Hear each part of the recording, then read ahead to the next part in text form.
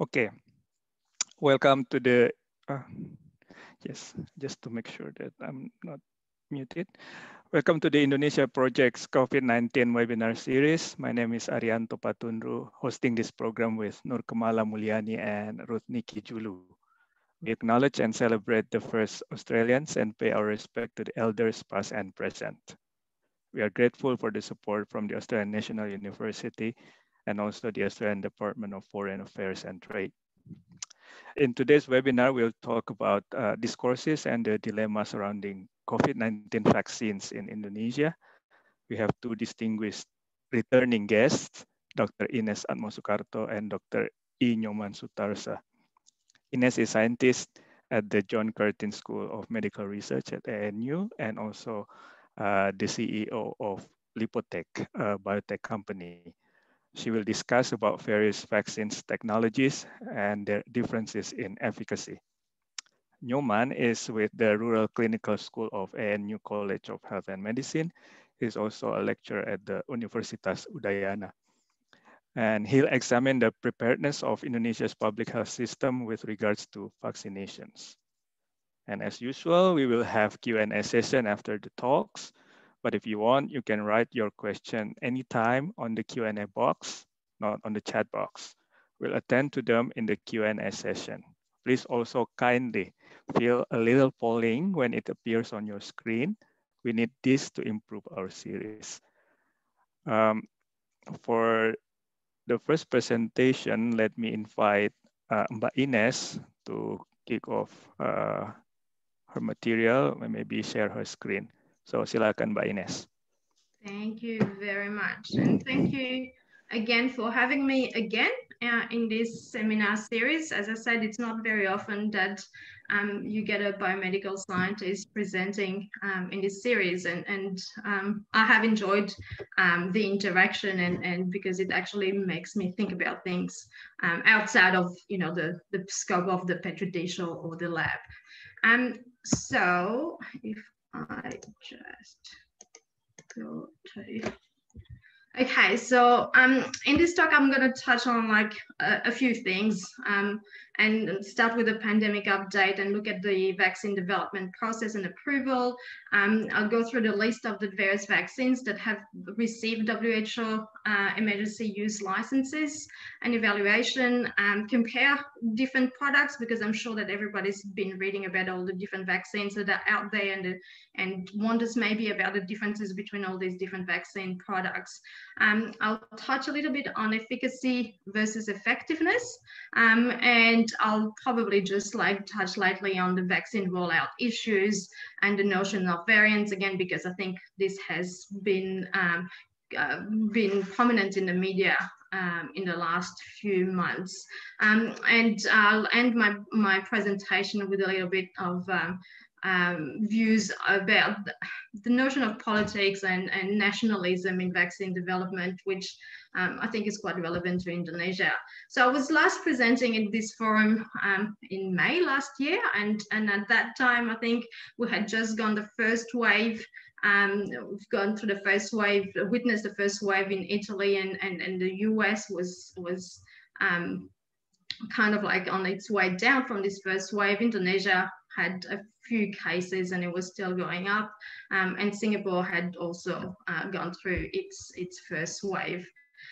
So we are now 9-10 months since then, and we can see that the US has experienced many waves, and the last one being quite significant, and the total number of cases is now in the hundreds of millions, with over 500,000 people dying of COVID in the US alone, and more than 2.5 million people dying globally. So that is, COVID is now a serious cause of death from a infectious disease in the last 12 months.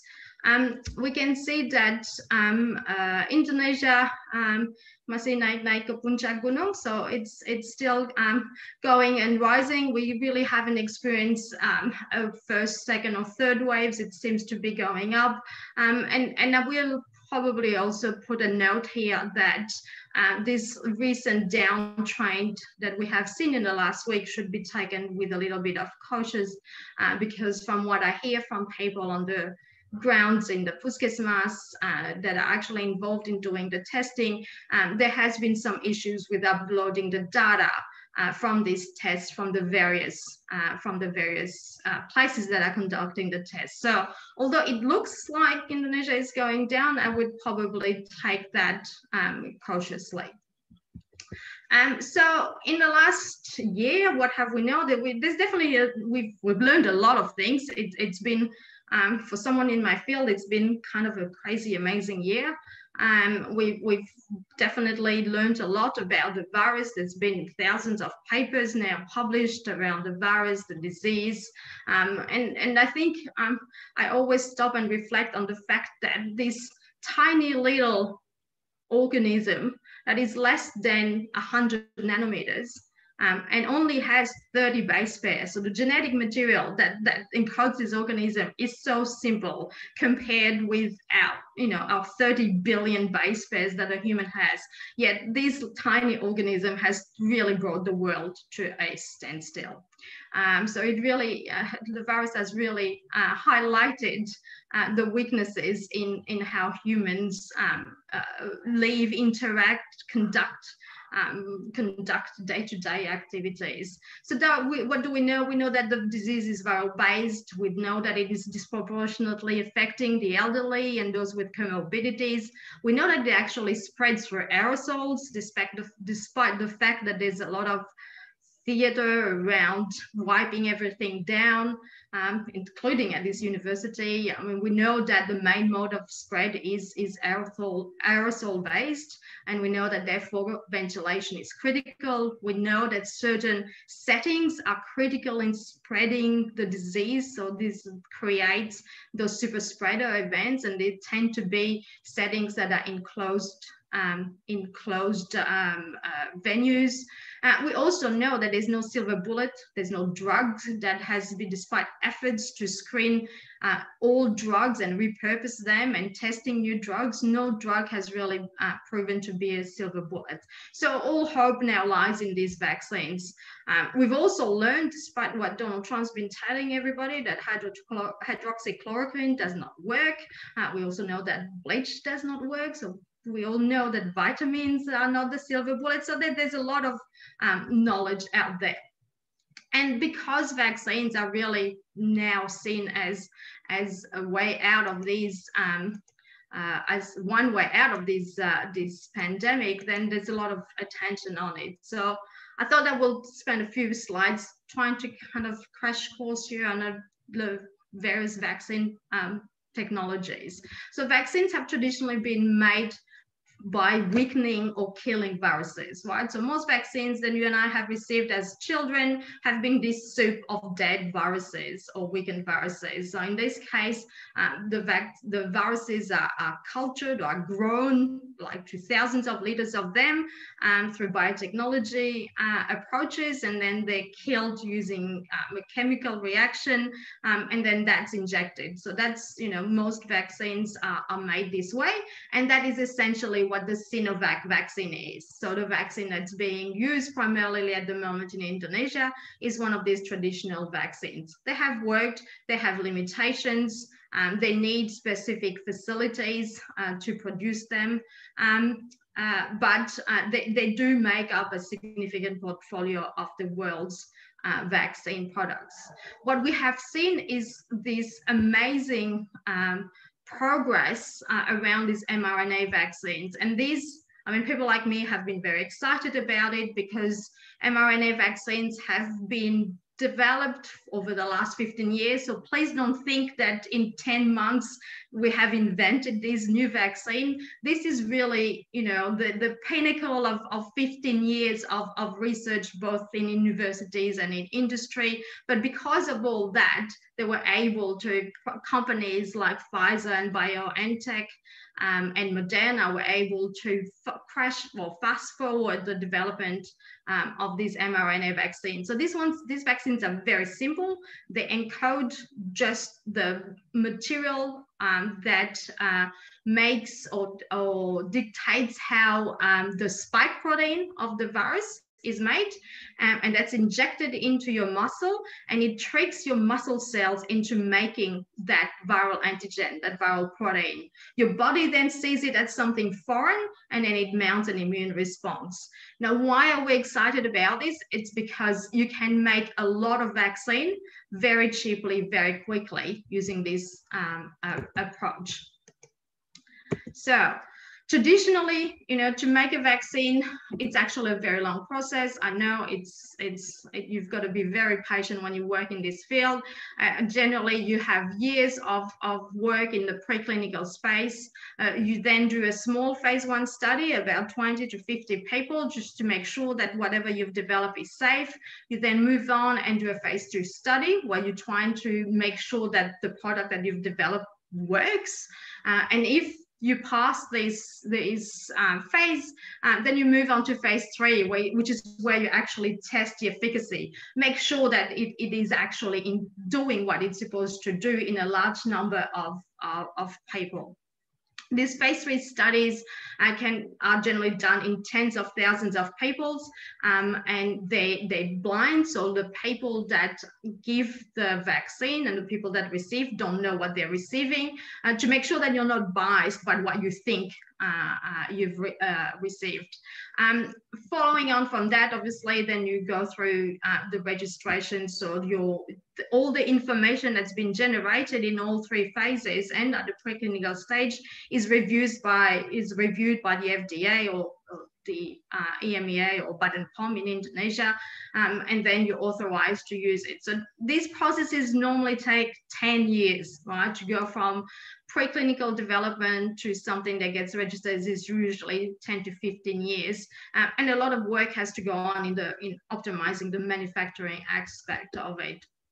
The rate of attrition is generally very big. You start with lots of candidates and then you end up with one. What we have seen during the pandemic is something very different, right? So at the top here, I have the traditional development of a vaccine, which I have said can take up to 15 years because everything is done sequentially, one thing after the other. Usually in between each phases, you have to raise the money to be able to do the work, so everything takes time. To speed up the development of vaccines in a pandemic, because the vaccine is really needed, a lot of these steps have been done in parallel. So you're allowed to start a phase 2 before you have the results of the phase 1, just based on the interim result of a phase 1. Similarly, you can start your phase 3 based on the interim result of a phase 2. So things have been compressed so that a vaccine can be developed in 10 months to a year and a half. And this is what we've witnessed, essentially. We now have at least 4 vaccines that have received approval from the FDA. So there's a number of vaccine platforms that have been used to develop vaccines for COVID-19. As I said, from the traditional inactivated, your Sinovac, your Sinopharm vaccine, to the viral-based vaccines. So these ones are the Johnson & Johnson and the AstraZeneca, to the fancy new RNA vaccines, which are the Pfizer and Moderna, and to the relatively more advanced, but not as advanced as the mRNA, which are the protein-based one, which like Novavax. So Indonesia, interestingly, has secured access to 1 representative from each category. And this is like from a number of candidates. There's literally hundreds of candidate vaccines in development, but as I said, only a few have actually received approval. Now, looking at efficacy, and I think maybe like everybody else in the world, everybody now knows that different vaccines have got different efficacies. The mRNA vaccines have shown very high efficacy, like in the 90s, while the AstraZeneca one and the Sinovac one have efficacy between 65 and 70%. So what does it mean? Like the vaccine efficacy is really what we measure in a clinical trial. So it's something that we measure under very controlled and optimal condition, I will have to say, in a group of selected people. So generally the trials exclude people that will be deemed to model the analysis. So you generally put very healthy people in your clinical trial. So this is kind of like best case scenario. And in a vaccine, to measure your efficacy, and essentially what you look at is to look at the number of people that will develop the disease during the trial, right? So you have, like in Indonesia, 1,600 people divided into two groups. 800 got the vaccine and 800 got the placebo. At the end of the trial, or at the time point that's been selected, you look at how many people developed COVID-19. In that case, there were 25. And out of these 25, 7 of them had received the vaccine and 18 had received the placebo. So essentially, the efficacy is really a measure of how well the vaccine reduces the risk of developing the disease in the vaccinated group. Now, what I have to also highlight is that in none of the clinical trials that have been done, none of these trials are actually designed to measure to measure or to determine or to show that the vaccine stops transmission. So what we can definitely tell from these clinical trials is that all the vaccines reduce the number of people that develop severe disease, but the trials were not designed to confirm that they actually stop transmission, and that can have some implications. Now, in the real world, what you will see and what the various authorities will continue to monitor is the effectiveness. So the effectiveness of the vaccine is really how well does the vaccine work in the real world, right? Where things are not ideal, where different types of people will be vaccinated, where the eligibility for vaccination is less stringent. Although in Indonesia initially, the people that were allowed to be vaccinated were very stringently selected, but after some discussion with the health ministry, they seem to be revising and making the eligibility for vaccination a bit less stringent. So let's have a look at these COVID-19 vaccines and what are the various statuses. The winner of the race has been Pfizer. It was first to get approval from the FDA. So Pfizer has now been used in the US and the UK.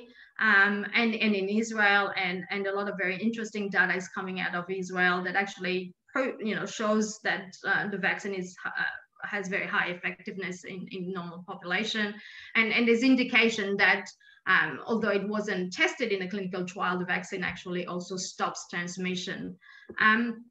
AstraZeneca has also now been approved, and essentially, the vaccine that have received approval are Pfizer and AstraZeneca, Moderna.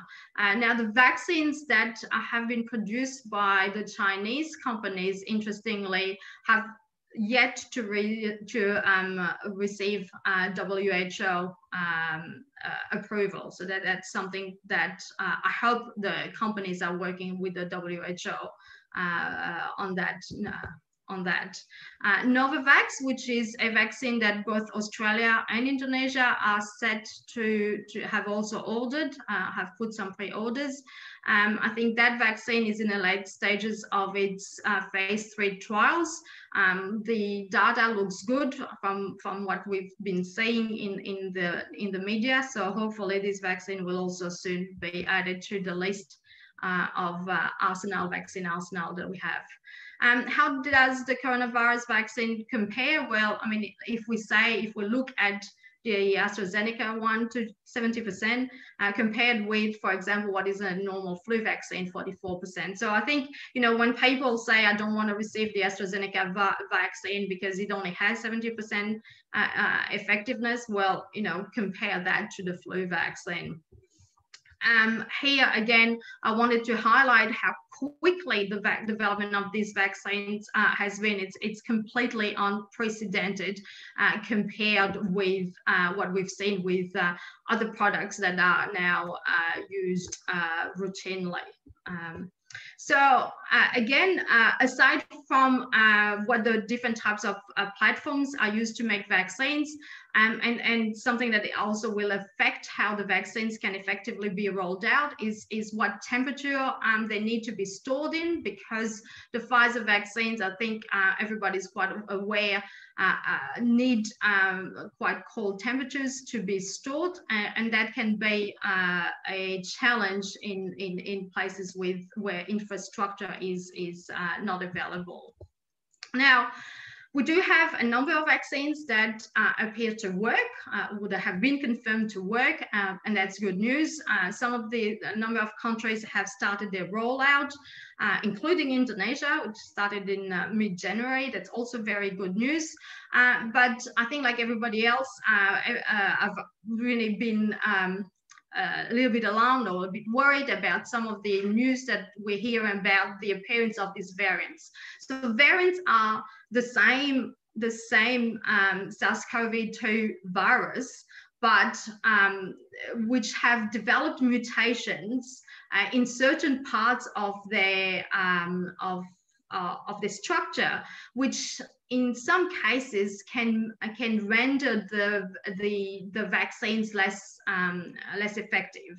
And we have seen that in the news from South Africa, where the South African variant, after a number of tests, was shown to not be protected by the AstraZeneca vaccine. And we also have seen that some of the mRNA vaccines also have lower efficacy against some of these variants. So these variants will always continue to appear. So the more spread of the disease you have, the more likelihood you have of variants happening, because viruses always mutate, right? So if you have hundreds of millions of cases out in the world, the chances of variants occurring is really high. So we are now in a race between the vaccination and the spread of these variants. I'm sure that everybody's well aware that different countries and different regions have been trying to secure access to various products, with the US, the EU, and the UK securing a big portion of the first vaccines that rolled out the production line. And we can say that the US has secured a large proportion of the Moderna vaccine. They've also secured a big proportion of the Pfizer vaccines. And I think you will also have seen the news where the UK and the EU had a little bit of squirm over the supply of AstraZeneca vaccine, which was produced in a European manufacturing capacity, but was sent mostly to the UK. So there's a lot of very interesting things happening around vaccines. Who would have known, really? Vaccine rollout. So this is from I think this is as recent as a couple of days ago. Over 200 million doses of vaccines have been administered worldwide. Keeping in mind that for most of the vaccines out there, everybody needs 2 doses. So that's really only 100 million people being covered.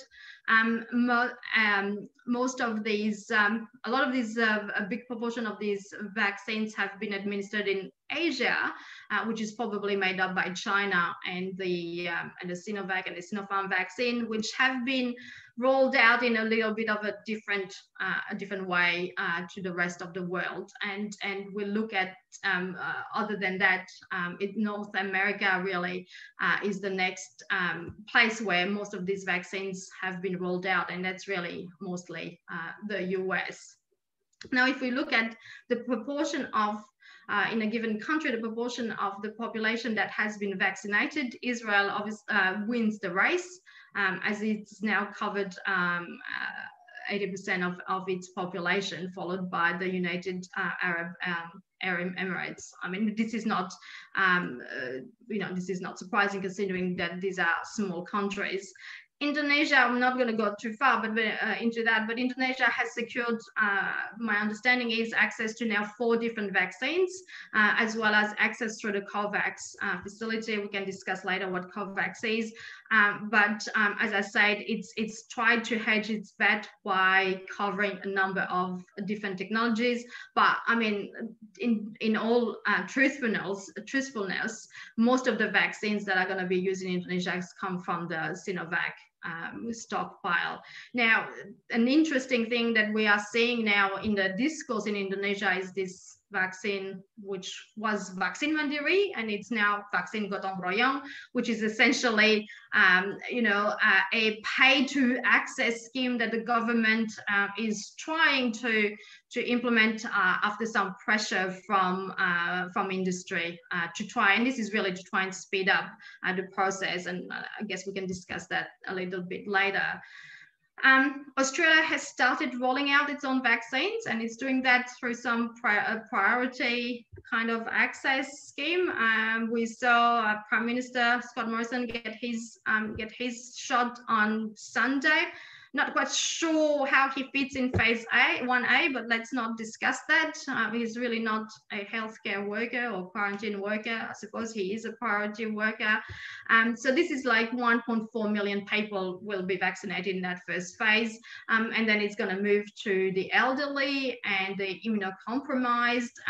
So it's really the how the different target populations have been selected are based on how these populations are at risk. The higher the risk of the population, the earlier they are going to be vaccinated. Australia's vaccine stockpile is mostly made up of AstraZeneca and Pfizer, and I think Novavax when that comes off the line. There is obviously a question of equity, both at the national level, how different priority groups are determined within a country. How do you determine that these people should go ahead of other people? As I said, it's based on risk, but what people perceive as risk is different in different countries. Like, for example, in Indonesia yesterday, I've seen that people working in the pasar, in the markets, have already started to be vaccinated, right? You're not seeing that, like, for example, here in Australia. In the US, there's been a lot of discussion about, how Black Americans have not been making up the same percentage of the vaccinated population in America, so they disproportionately affected. And at the international level, obviously, it's, the differences between the countries that have been able to quickly secure access to the vaccine compared to those that didn't and that will rely on the COVAX scheme. Now, vaccines have never been so politicized as today. Boris Johnson, yesterday I was listening to the news, it's calling it the invisible shield, and it's going to allow us to travel down the way to freedom. It's great to see vaccines being discussed in these like very, very poetic terms, but and it's because when we see these countries having such issues at controlling the disease in the country, the vaccines offer, I guess, a glimmer of hope, but I think people like me have been trying to put that discourse into some perspective, because it will take time. It will take a lot of time before enough people are vaccinated to really be to really feel freedom again. The Indian vaccine manufacturer, which supplies a big portion of the AstraZeneca vaccines, for example, has also been under a lot of pressure by its own government to not export so much of the products and keep it inside. And I guess, just on the actual vaccination, day one of the vaccination, we've seen leaders using these as photo opportunities, and I guess you guys can judge who wore it better. Did Jokowi do a better job than Scott Morrison his photo op of the first day of vaccination. Now, this is, I think, my last slide, and it's something that is actually quite interesting to me because, and it's very, very specific to Indonesia. We've, in the last couple of weeks, we've seen this glorification of science and vaccines. I guess that's what I say, that's glorification of vaccine. And it's really started because of a lot of news that have come out, driven by the ex-Minister of Health, and in some of these and some of the statement that he's made around this new vaccine called vaccine Nusantara. So the vaccines in Indonesia all have very nationalistic name. You have vaccine Nusantara and vaccine Merah Putih. So that really tells you a lot about how vaccines are viewed there. And Terawan made a lot of claims about this vaccine, which, by the way, is still just in phase 1, right? I mean, if you remember the long road to getting a vaccine out there, but Terawan made a lot of claims about this vaccine, that it will, give you long life antibodies. Well, you can't really know that because the clinical trial only started a couple of months ago. And I and a few colleagues have actually raised some issues around just the technology that he's claiming to use. This program uses a very complicated cell-based personalized vaccine approach, which has absolutely no role to play in a pandemic, where what you need is simple and robust vaccines that can be rolled out quickly without too much technology. But it's really interesting to see because it's painted two groups. You have even DPR now kind of like taking the side of the vaccine Nusantara, and of course scientists like me and Edie trying to actually explain that this is really false hope, and that we should really discuss this within the scientific parameters. So it is definitely interesting times. I think it's good to see the vaccines being rolled out in Indonesia. There's definitely lots of problems, but I think the next speaker will explain to us the challenges of rolling out a vaccine in a country like Indonesia. Thank you. Thank you so much, Mbak Ines. With that, let's go straight through to I Nyoman on the preparedness of Indonesian public health system with regards to the vaccination. So, I Nyoman, silakan. You are on mute.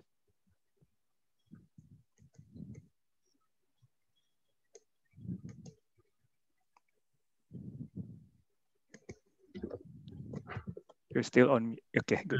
Can you see the screen, Pak Aryan? Yes. Okay.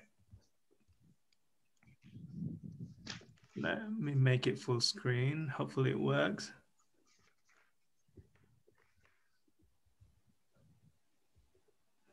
Yeah. Is that the correct one? No, not yet. Yeah, now it's good. Okay. Yeah. Thank you, Indonesian project, really for having me again for the second time in this series.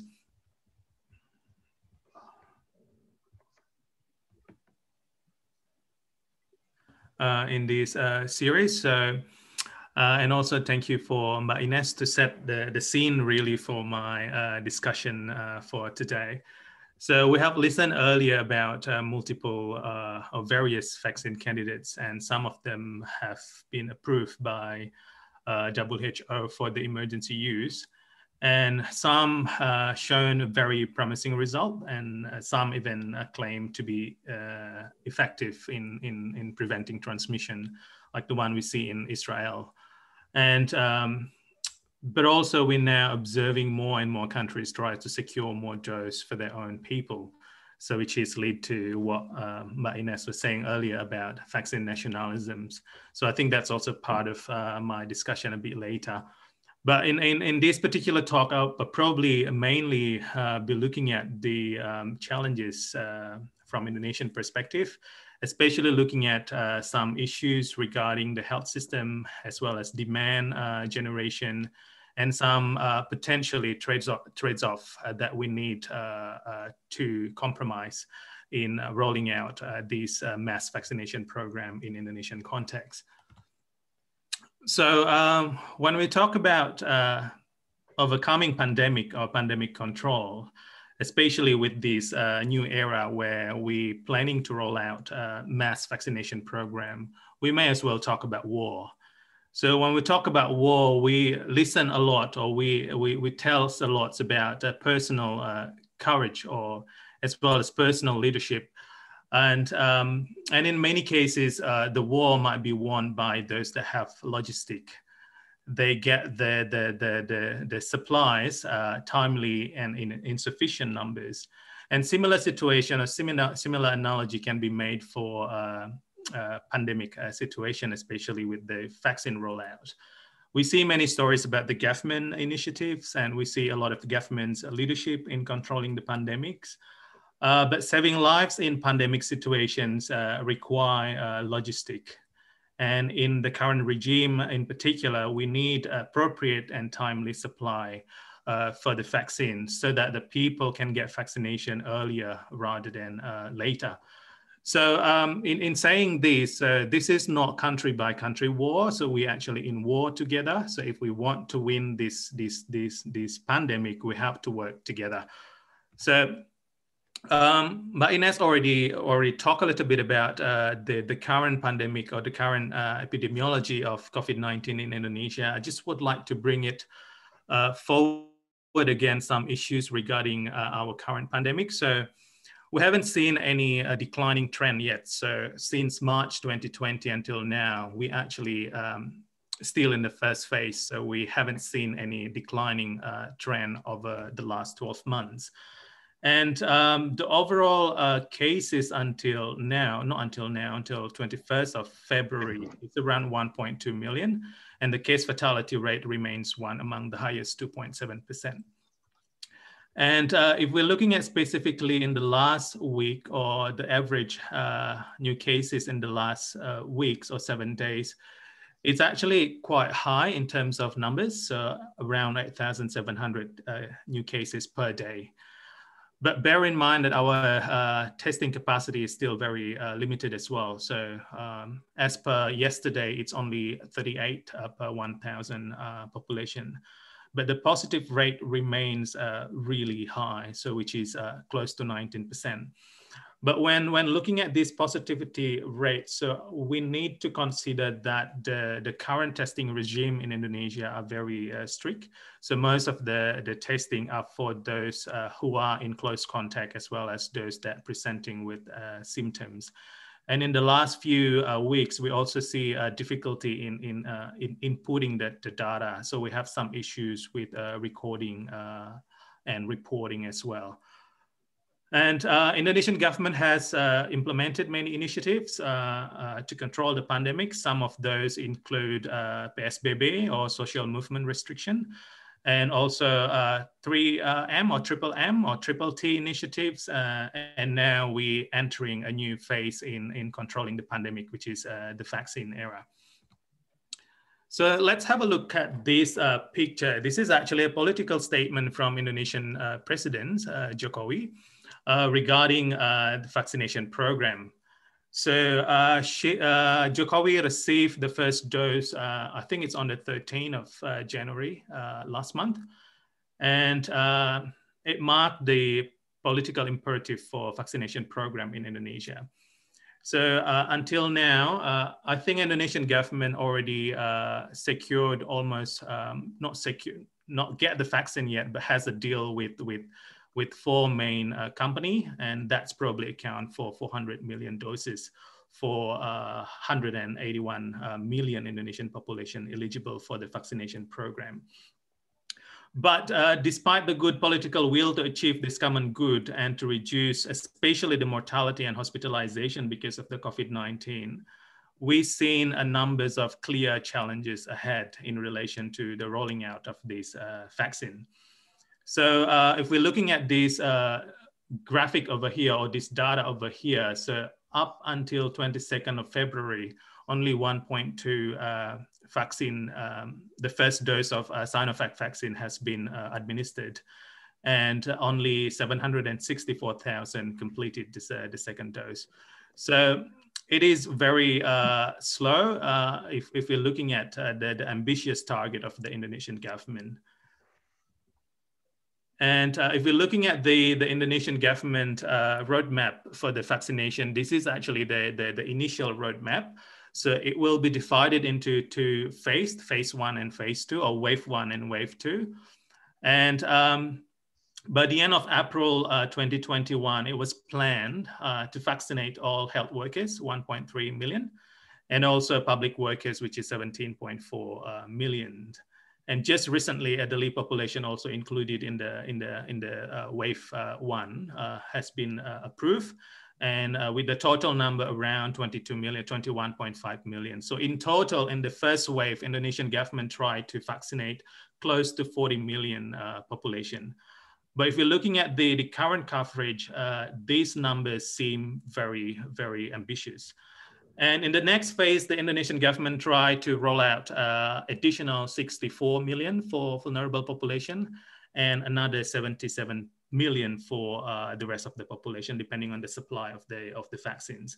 So while this plan, I think it's workable on paper, but it is indeed very ambitious target for Indonesian government to complete the vaccination program by the end of 2022 March. And whether it's attainable or not, so I think we have to wait and see the progress that we make in the next few months. So then this estimation came up. So we see that the Bloomberg Johns Hopkins University estimate Indonesia will need more than 10 years to cover 75% of their population. So this estimation is actually based on assumption that the average doses per day is around 60,000 doses. But there is some issues with this estimation. So the first one that we need to consider the goal of the vaccination in Indonesia, whether that's to achieve herd immunity or to reduce the case and to flattening the curve. So we need to consider the vaccination program in Indonesia. Achieving herd immunity is essentially a long-term goal. Yes, we all want herd immunity where more than 70% of the population have the immunity against COVID-19. But we also need to consider more immediate goals for the vaccines rollout in Indonesia.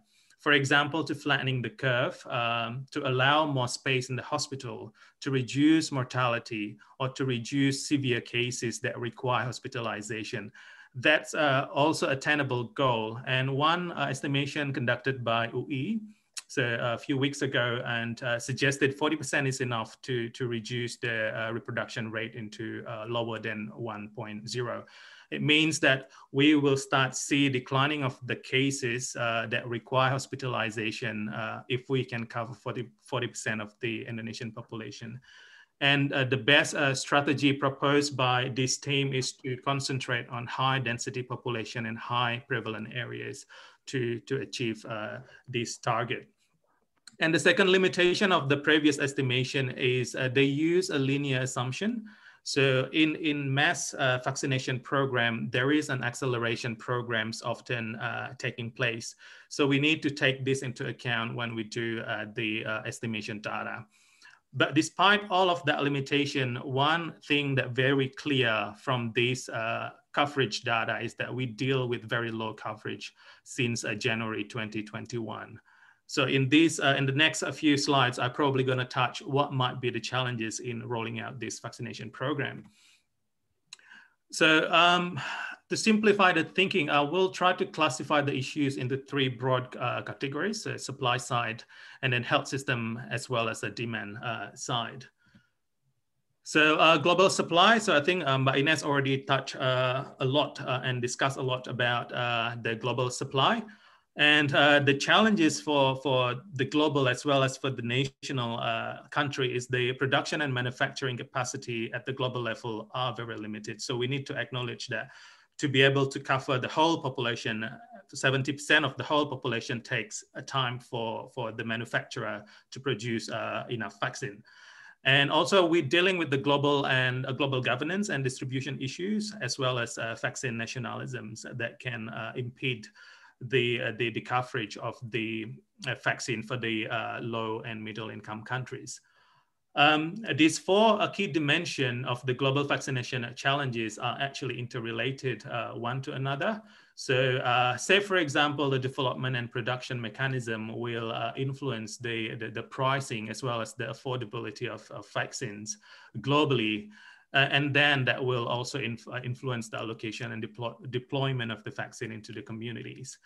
But what Indonesian government has been doing is quite promising, actually. So there is a political and financial commitment. So 21.8 trillion Indonesian rupiah has been allocated by the Indonesian government to secure around 426 million doses for 181 million Indonesian population. So deal have been made with 5 vaccine candidates. So Sinovac, which is the currently available vaccine in Indonesia, and also with Novavax, Sinopharm, and AstraZeneca. And Indonesia also part of the COVAX Gavi Alliance to be able to procure another vaccine. And with the local manufacturer and development, so vaccine Merah Putih is underway and currently being developed in the lab. And I'm not talking about vaccine Nusantara because Mbak Ines already talked about vaccine Nusantara. So we probably can discuss vaccine Nusantara a little bit later in the discussion. So this is some of the comparisons within Sinovac, Novavax, AstraZeneca, and Sinopharm, for example. So the efficacy are very varied from 50% to 91%. But as we can see, the deal has been made with the high-income countries. With Sinovac, for example, 18% has been secured by the high-income countries. And AstraZeneca is even higher, 27% has been ordered by the high-income countries. Pfizer is extremely anomaly, 77% has been secured by the high-income countries. So it will be global inequity in terms of the availability of the vaccine, and this is something that we need to, well, not we, but global community has to deal with how to secure or ensure the equitable access to the vaccine. And rolling out a mass vaccination program in a pandemic situation requires complex vaccination systems that will rely heavily on the health system capacity and its interconnected subsystem. For example, what we need in Indonesia is accurate register of the population. So to selectively invite people to participate in the vaccination program. We also need effective supply chain and distribution system, which is very difficult in mass vaccination program. We also need a health workforce in sufficient number, as well as effective reporting and surveillance system. And also, as the case of many vaccination program in Indonesia, health system context plays significant role in the success of vaccination rollout. For example, rejection of many groups, and also we encounter many hesitancy in regard to uptake, the vaccine uptake.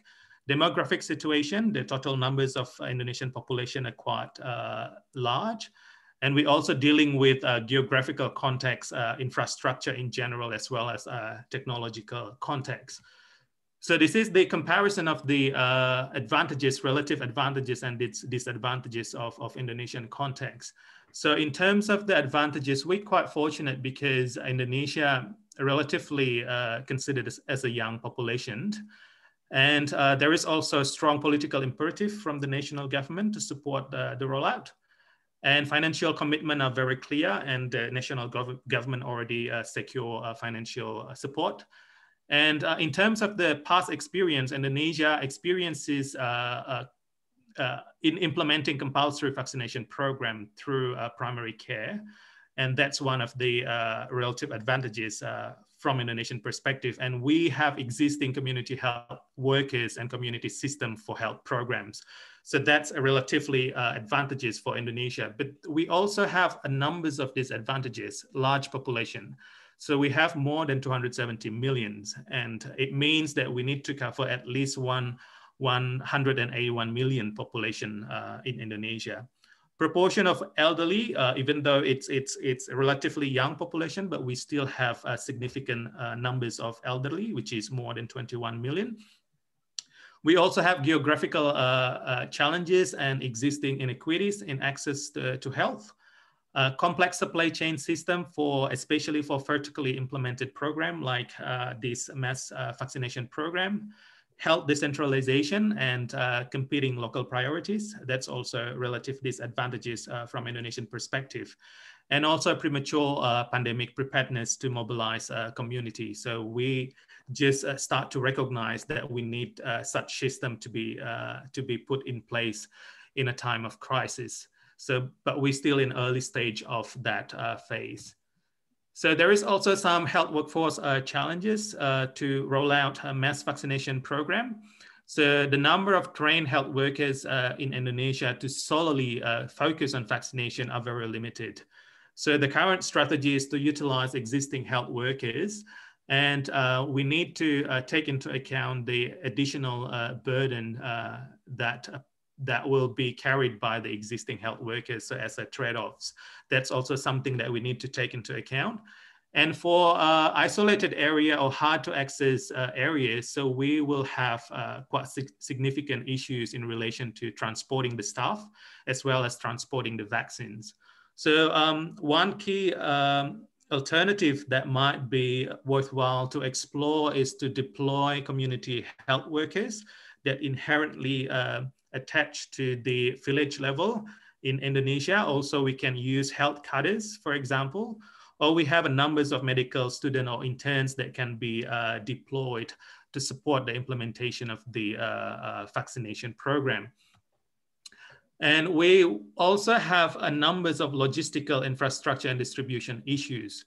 So at the moment, we also, we see a numbers of storing and distributing capacity from national, local, and community levels. So they have their own challenges in relation to storing and distributing the vaccines.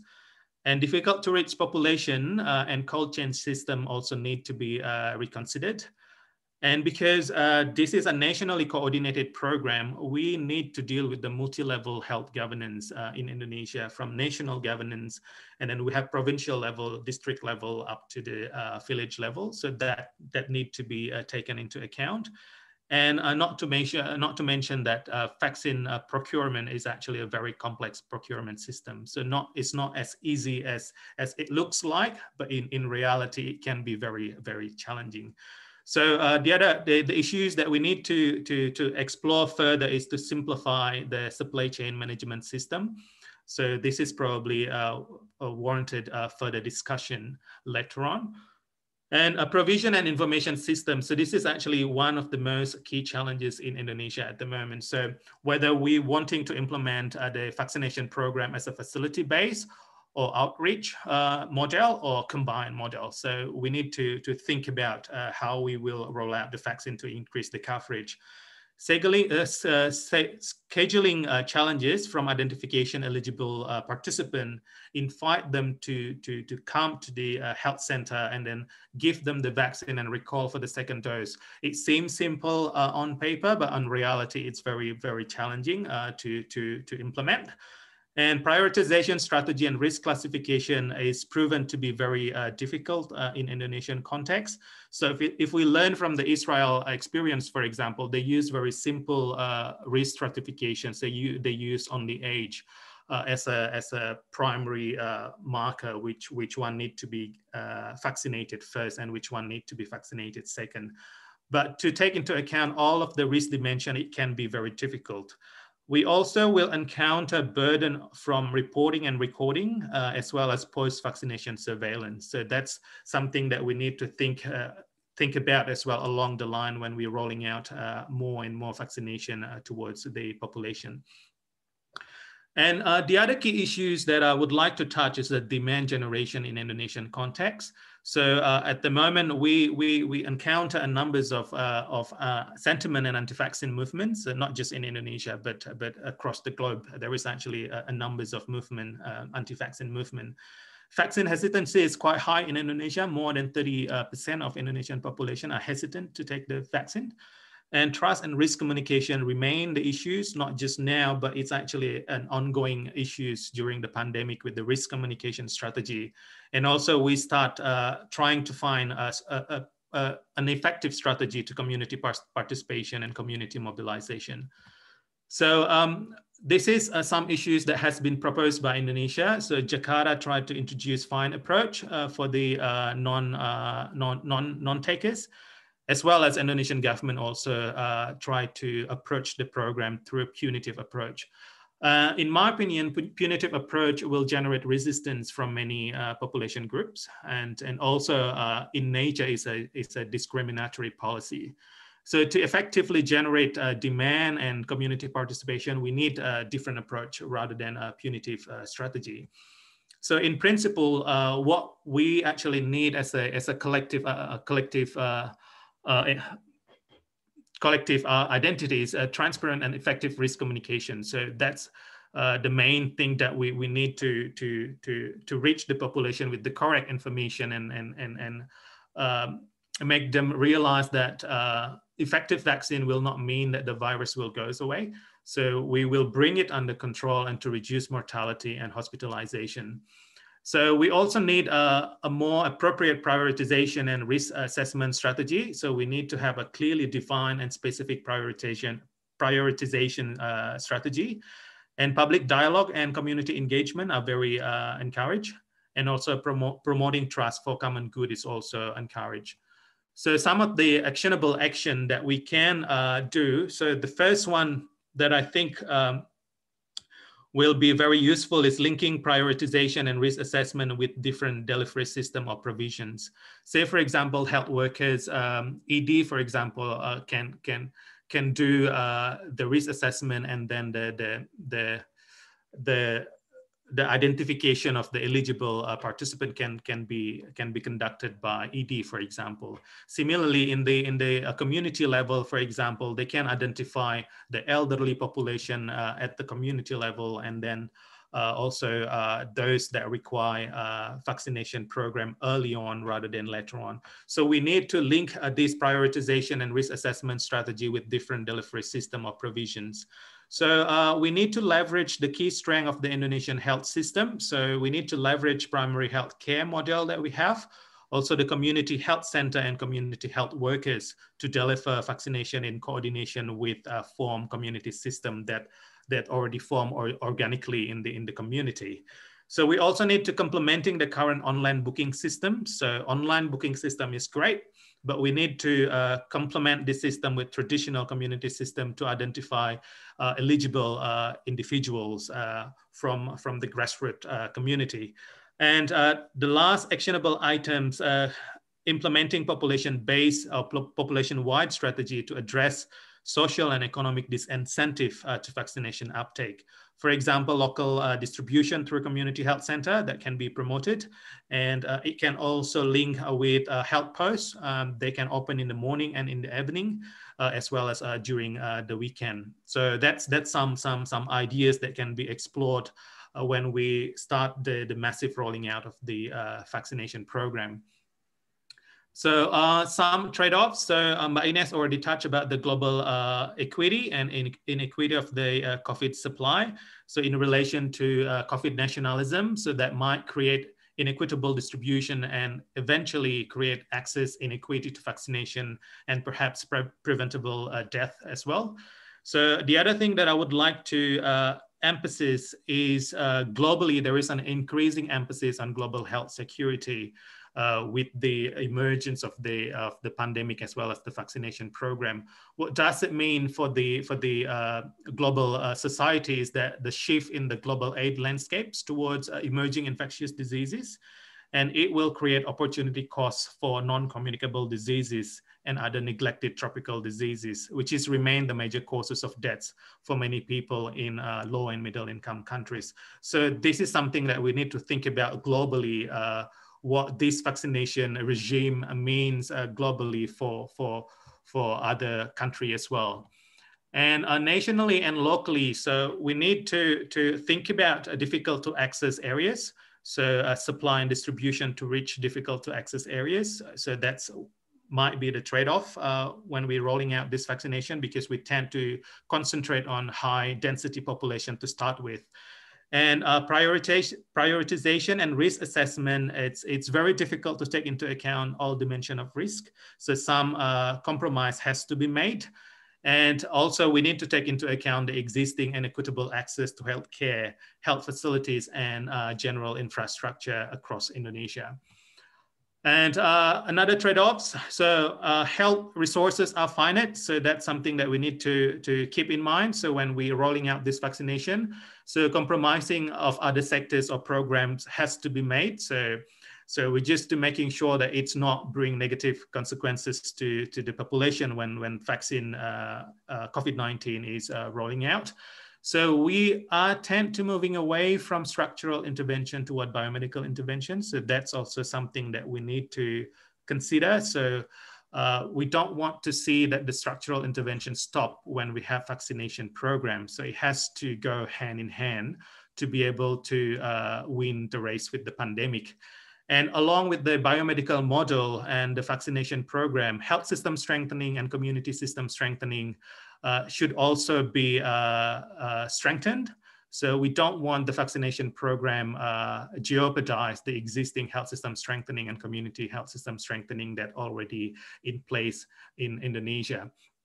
So as to conclude, so vaccine-19 vaccination program must be placed within the broader pandemic control strategies. So this include enhancing tracing, testing, and treatment, also along with the health system strengthening initiative, alongside with the community system strengthening and other structural determinants intervention that lead to health inequities in the first place. So I might stop there, Pak Arianto, and to give a bit of time for discussion. Thank you very much. Thank you so much, I Nyoman.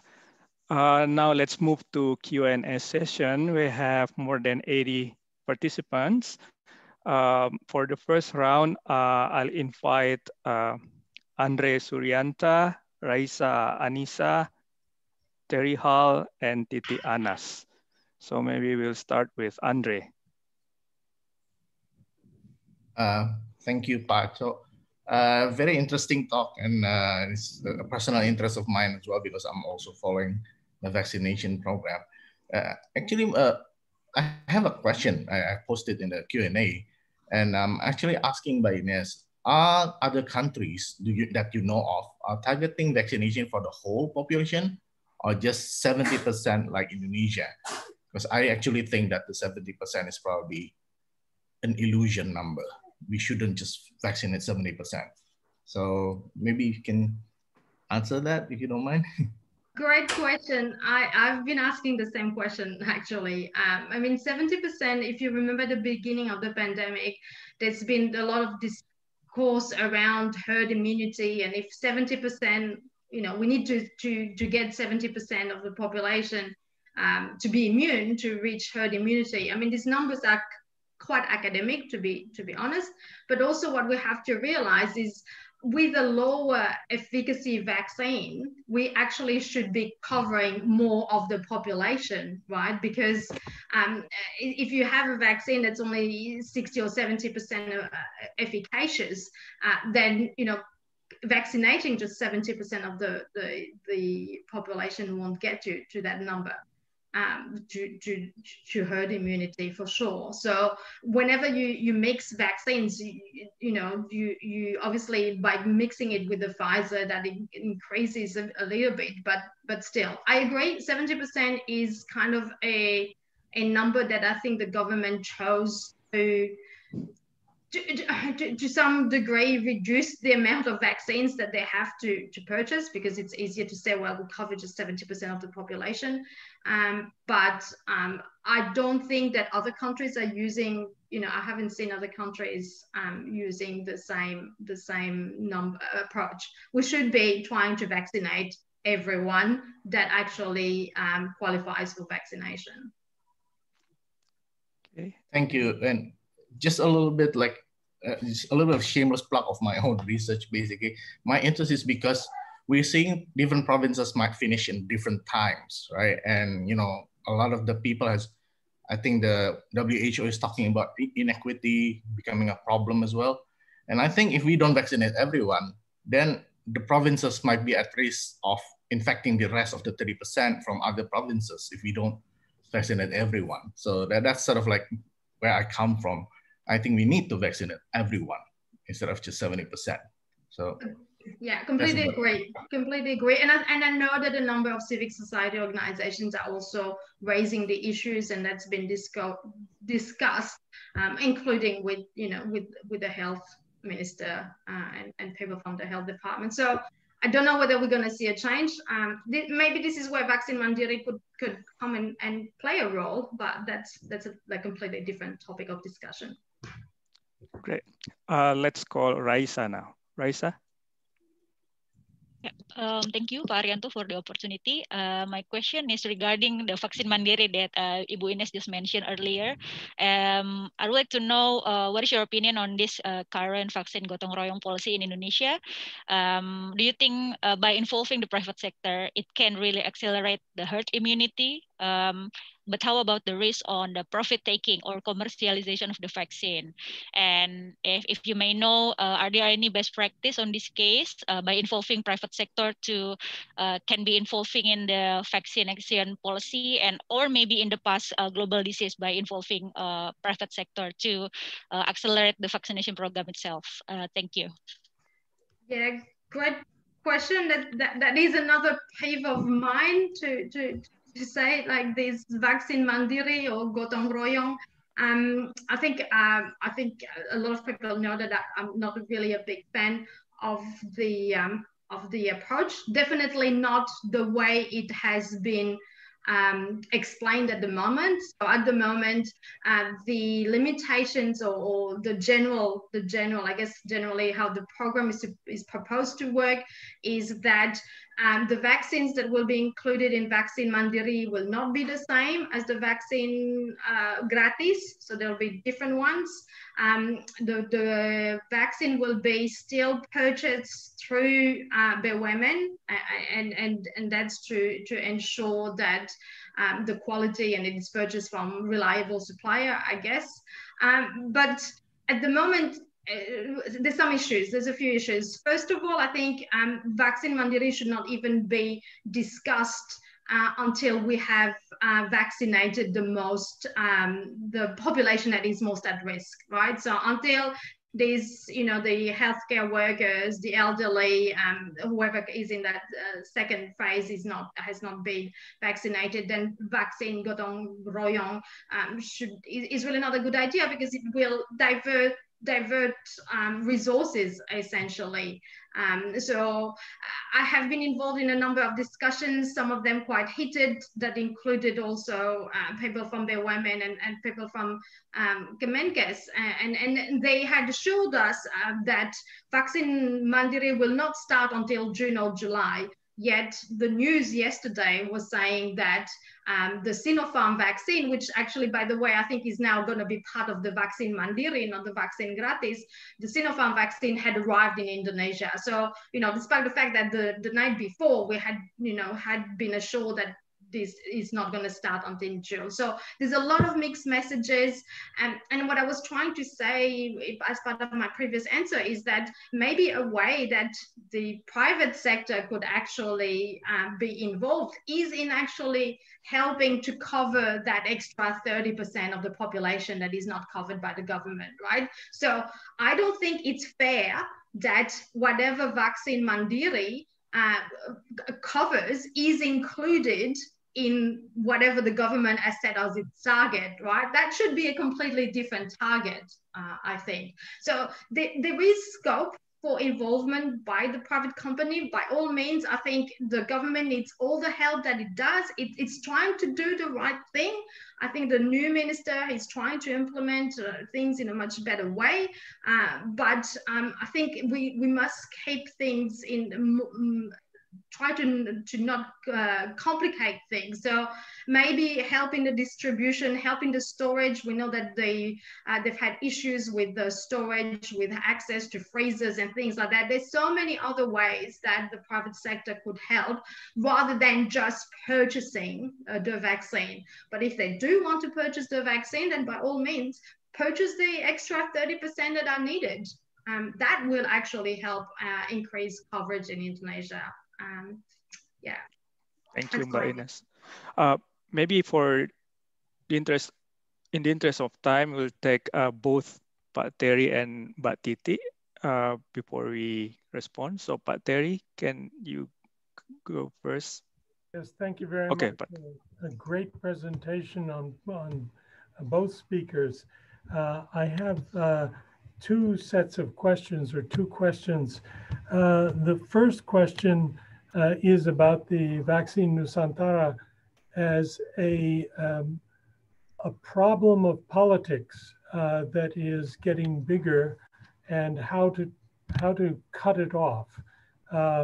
Because with the very powerful influence of a lot of nationalists who are supporting Dr. Terawan, we are seeing a lot of people being confused, both about the type of vaccine, and we need to know a lot more about what this vaccine is in order to either promote it or stop it in its tracks.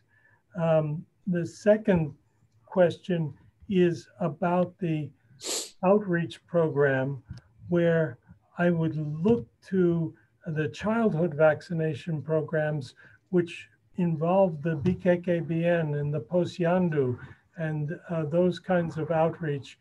If a vaccine is appropriate for mass distribution out in remote areas, do you see a role for the BKKBN and the Posyandu, and how would that be organized?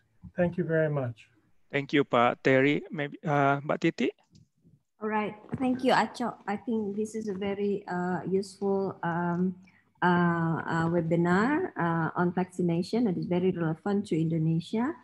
I have one question for Mbak Ines and one for Pak Sutarsa.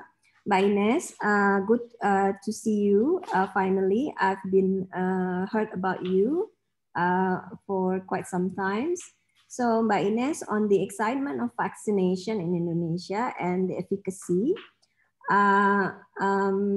this lead to some concern for me because before we reach herd immunity, those who are vaccinated already might also still get infection. And if they don't observe a 3M, they might spread the virus to others. So I'd like to reconfirm this to you because you are the expert. I've checked with the doctors. I see. I learned the same concern that I have about this efficacy and the possibility that people don't observe 3M after they get vaccination, which probably going to be dangerous to our effort to reduce the infection. Am I correct on that? To Pak Sutarsa, on the community system for vaccination, if you heard that Indonesia has implemented PPKM Mikro, where the surveillance of COVID are carried out at the smallest governance cluster level, say for example RT RW dan village. How do you see if we integrate the vaccination to this PPKM Mikro, given that employing all the resources up to the micro levels, as you know, probably the puskesmas, we don't have them for each of the desa or RT RW. So it will be very difficult to mobilize people to go to the puskesmas to get vaccination. Rather than that, we probably better to employ all the resources that we have at the smallest level of government in either desa or kelurahan. Thank you very much, Aco. Thank you, Mbak Titi. Maybe I Nyoman and then Mbak Ines. Terima kasih Pak Hul and Mbak Titi. My position in relation to how to best rolling out vaccination program is facility-based vaccination program won't be sufficient to cover the whole population. So we need different approach. So we need different model. So facility-based approach will still be ongoing program. So people can go to hospital, people can go to community health center to get vaccinated, but we need to increase and enhance our community outreach. So as suggested by Pak Terry, so one of the body that can be strengthen their role in the vaccination is BKKBN. Yes, absolutely right. And we're looking at the risk stratification. So BKKBN probably can concentrate on young couple or pregnant women or maybe mothers. So that's probably the primary target for BKKBN. So definitely, so we need to include as many bodies as possible within this program to be able to reach more population. The benefit of the BKKBN, because they also have continuing midwifery in their program, so they actually train health workforce in that sense. So that can also be leveraged to improve the coverage. Yes, Pak Terry. So completely agree with the outreach using existing bodies such as BKKBN, and also with the community system. Yeah, the PPKM Mikro is actually one of the key that we have, so they can work together with the village cadre, for example, and that's also include posyandu at the village level if they still active. So in some city area, posyandu is no longer active. So, but in some village where they still have posyandu and they can communicate one to another, where the vaccine can be supplied by the local community health center. So. The more grassroots outreach that we can do, I think that's actually the better. So because that will reduce the disparity, so that also will reduce the potential underprivileged for people who don't have access to digital platform. So using grassroots outreach program is actually will boost the coverage of the program. So it learned from the past experience. So using this community system in coordination with the community health center actually work really well in Indonesian context, looking at from the compulsory vaccination program or other vaccination program, HPV vaccination program, for example. So this sort of model actually work effectively. So we can try this model to boost the coverage of the COVID-19 vaccination program. Thanks. Mbak Ines? Okay, let's tackle the Vaccine Nusantara topic first. Kind of my existence for the last couple of weeks. Terawan should definitely not get a Nobel Prize for that. I'll start with that answer. So I agree with Pak Terry. This Vaccine Nusantara is actually polemic or discussion is actually quite confusing, right? And I think it is part of this glorification of science, in that science will, because nothing else seems to work, science will provide the answer. And it seems to be in Indonesia, we also think that the more complicated the science is, the better the outcome. And this is a great example because Vaccine Nusantara is actually based on an approach that's been around for 20 years, actually. And it's an approach that's been used to try and develop cancer vaccines. So just quickly, what it does is it takes your blood, and out of this blood, they try to get the immune cells. And in the Petri dish, they will expose the immune cells to the vaccine antigen, combine them with some very expensive components, and then freeze them at -80 degrees, and then try and put them back into you. And what I have been trying to say in the public domain, including in the media in the last 2 weeks, is that we actually don't need it to be this complicated, because we actually have proof that the vaccines that we have now that you just inject in your arms work very well. So if someone can actually show me the rationale for using this very complicated approach, then be it, but there's no reason for using this vaccine Nusantara approach. The other thing is that despite the fact that it is called Nusantara, everything about this vaccine comes from an American company. Every component of it comes from an American company, and based on what I can see in the clinical trial databases, even the formal sponsor for the phase 1 clinical trial is the actual American company. So if someone can explain to me how Nusantara that is, that would be great. And I guess I'll just say that, but I agree. This whole discourse is actually confusing, and it's actually been used by other people, and it's actually taken up a lot of my time, and it's making me a little bit worried as well. But Titi, that was like a very good question as well. I don't know whether, I hope you have heard good things about me. Should I be worried? Anyway, I agree with you. I mean, and I think your concern is a concern that I have also tried to voice through various ways, including the media. I think we need to explain to people that until the majority of the population has been vaccinated, we are not safe. So just because you got your vaccine this morning, please don't do what Raffi Ahmad did and go to a party in the evening, right? So with the rollout of the vaccine campaign needs to come a communication and education campaign as well.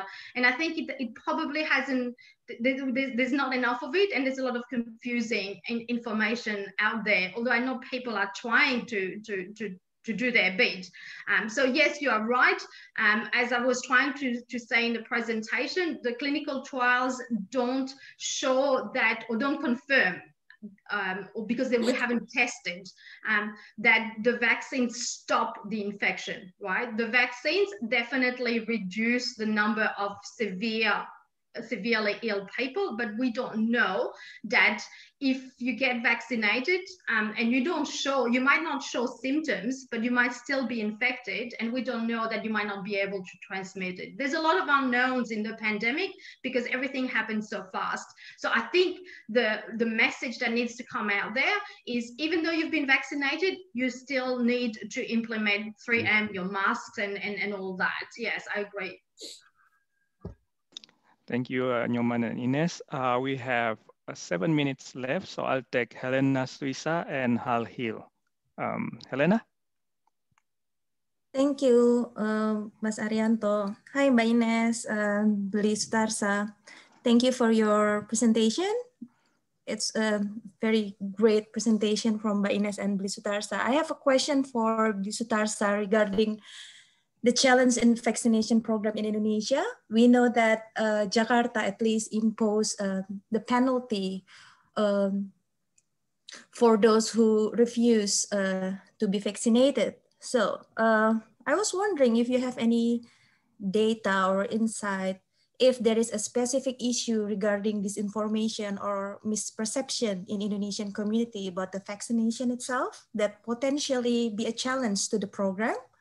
And also for both Mbak Ines and Bli Sutarsa, again about vaksin Nusantara, and we know that the role of scientists in Indonesia, at least during the pandemic, we have a very big question on how the government involves scientists in handling a pandemic in Indonesia. So I would like to ask for your opinion or observation on how, what is the role of scientists in Indonesia right now in handling pandemic?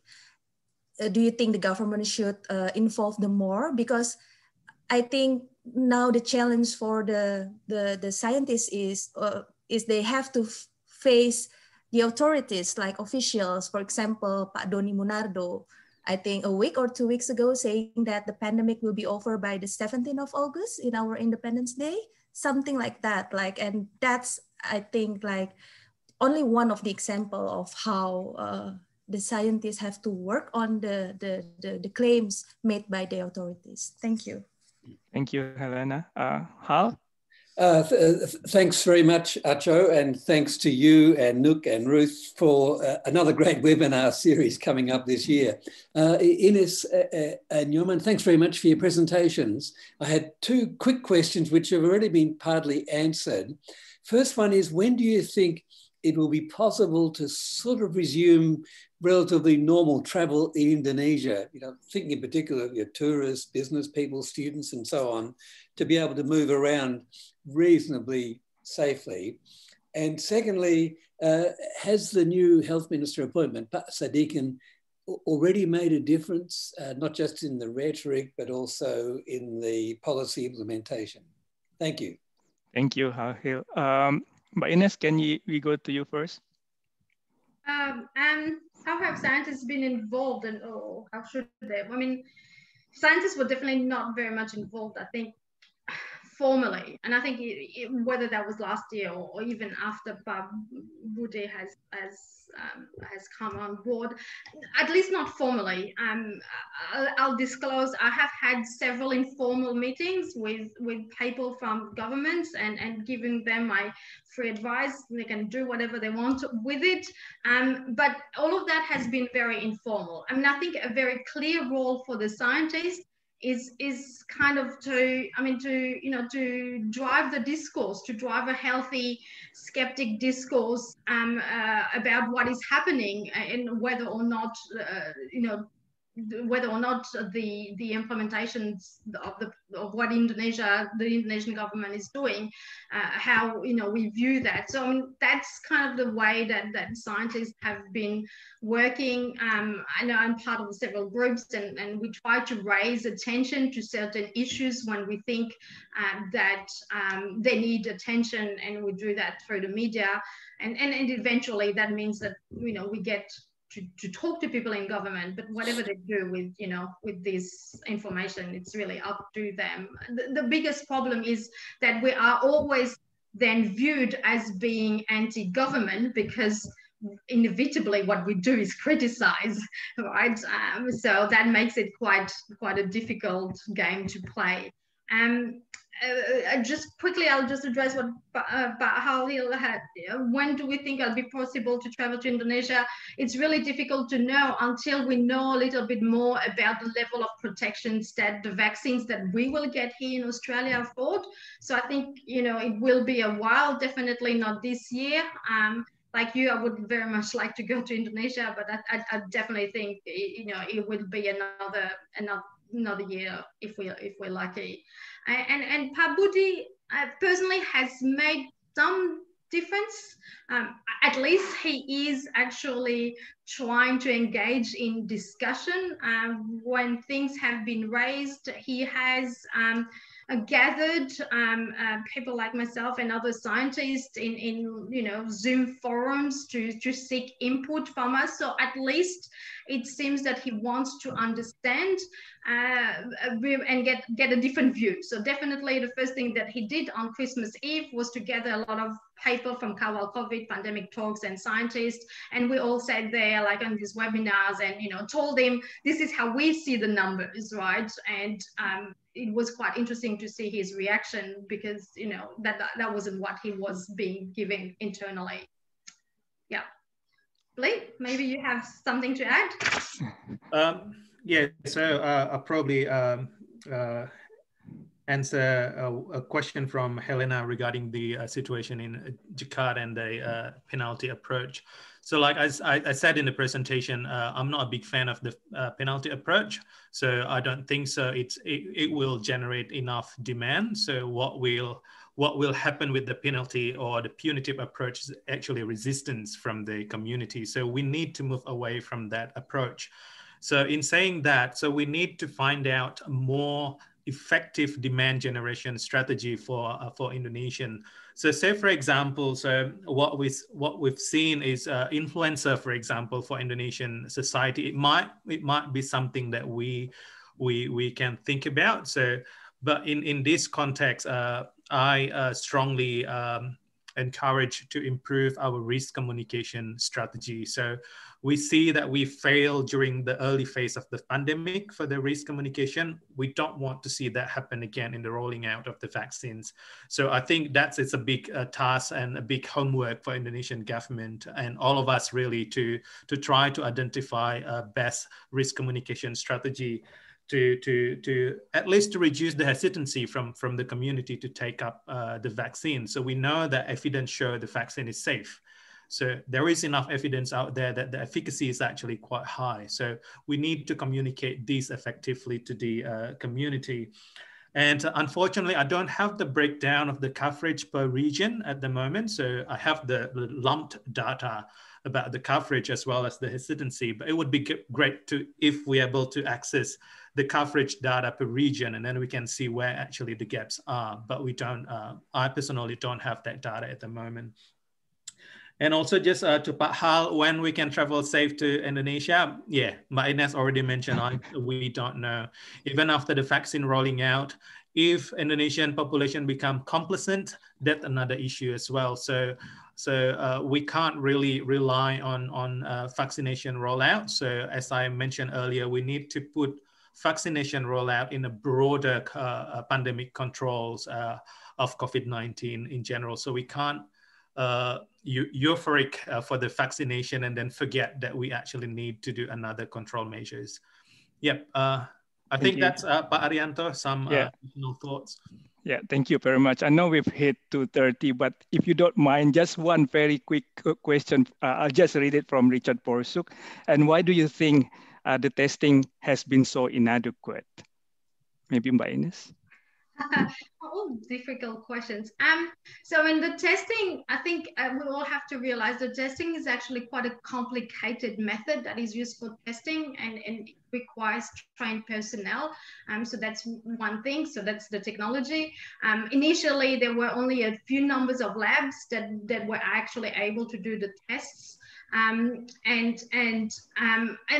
also it's not just being able to do the test, it's being able to transport the samples in a way that the integrity of the sample is actually adequate for the test. And you can see that because in Indonesia's numbers, you see that the same person, sometimes 2 or 3 samples need to be tested. And I think that's an issue.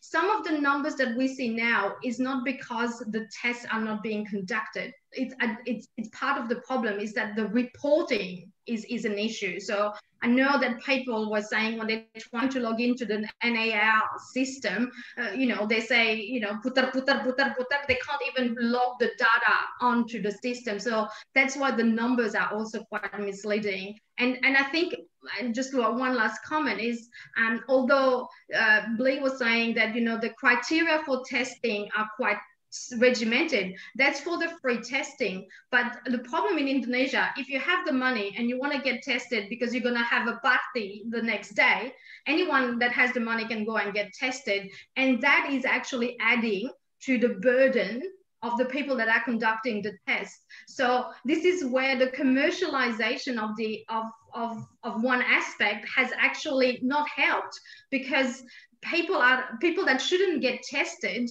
are actually being tested and using the time that the scientists that are doing the test should be testing the people that are at the highest risk. So this is why commercialization needs to be done very carefully.